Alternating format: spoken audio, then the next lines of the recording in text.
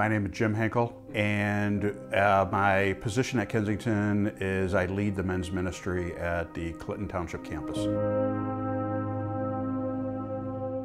I always wanted to do something related to providing an opportunity for men to have an environment, have a safe environment where they could gather together.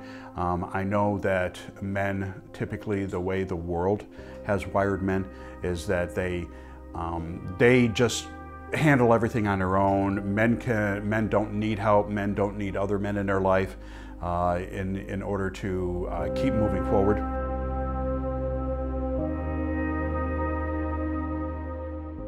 My name is Andre Hood, and I'm at Kensington Men Table 10. One example of something that changed in my mind, it would be the perception that I have it the hardest. You know, my life is the worst out of anybody else's.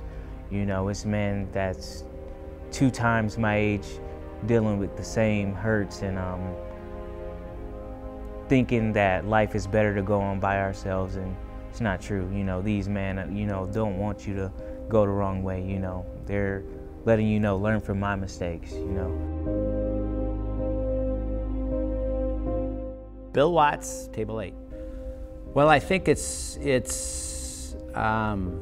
strengthened my, how do I say this, bond with the group. When you first get in the small groups at Kensington's Men, it's a little intimidating, and you don't really feel comfortable because you don't know who's at the table and you don't know the people. And as you kind of evolve in the group over a period of time, you feel more and more comfortable with the people, and you start to listen, and it's at that point you start to feel like you can volunteer some of what you have to give to the group. And it kind of gives you a sense of being able to trust what you're saying with the people around you. And you can open up a lot more with some of the things that you probably have hidden deep down inside for long periods of time, and not feel bad at letting it out.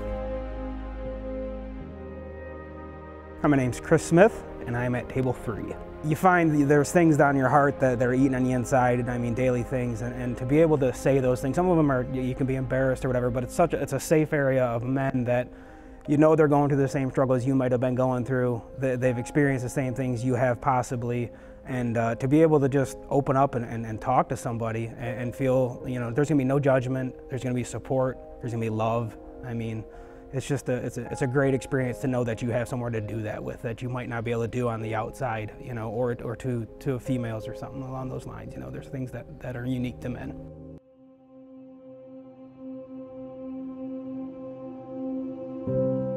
Mike Locke, I'm at Table 8. Yeah, just seeing how this community, and we've got, over 100 guys every week showing up, and we have, at my table, we had a guy who, he was going through something really, really difficult.